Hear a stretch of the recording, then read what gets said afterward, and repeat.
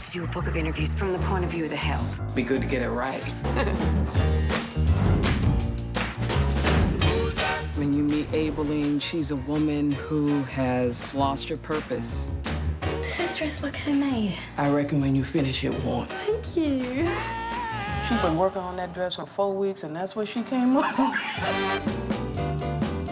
She is going through the motions of life, doing what she needs to do to get by until she is introduced to this idea that brings life into her.